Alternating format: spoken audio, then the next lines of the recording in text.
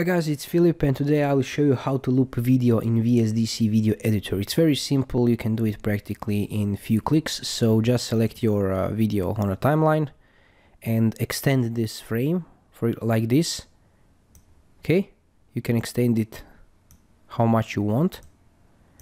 And now if you selected the clip and go over here in a properties window, if you don't see the properties window, go to view and click over here properties window and it will be here. So try over here in the loop mode and click instead of show last frame, because it will show the last frame. If I click play, you see it's frozen and we want to be back in loop. So click over here loop video and it will loop video like this and again. Okay, the ending and the beginning again.